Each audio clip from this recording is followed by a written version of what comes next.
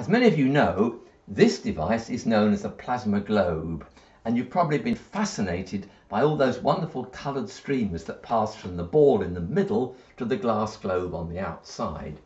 You may even have tried touching it with one finger like this, and notice that when you do, you get one streamer which is much brighter than the others that you had before, and one that ends up on your finger.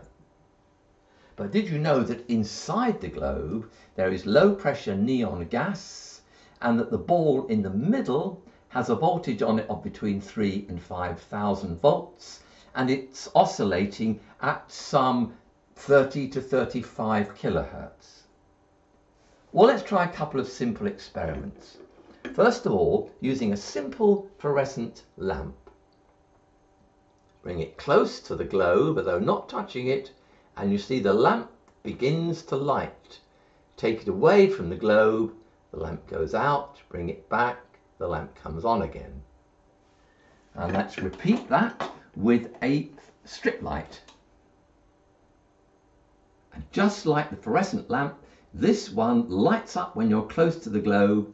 Moving it away, it eventually goes out, in again, it glows, out, it goes off. Well, that was quite impressive, but now let's try that, but with the lights off. First of all, we'll go back to our fluorescent bulb, and you see that as I bring it into the globe, it lights up nicely. Move it away, and out it goes again. And now, using the strip light, bring it in, it glows beautifully. Take it away, it goes out. Bring it back, and you've got something like the weapons that were famous in a very popular series of science fiction space films. Take it away, it goes off. Bring it in, and it glows again. Now, why does all this happen? Well, it's really all to do with that very high frequency alternating voltage that is placed on the ball in the centre, which generates an electric field round the plasma globe.